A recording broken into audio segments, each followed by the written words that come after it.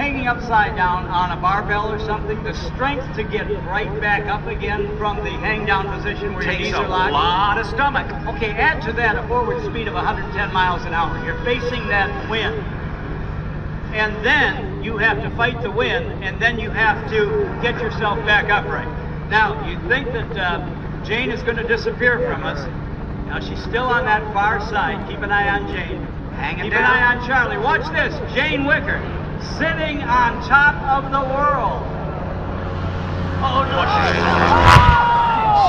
Martin, get away. Get up.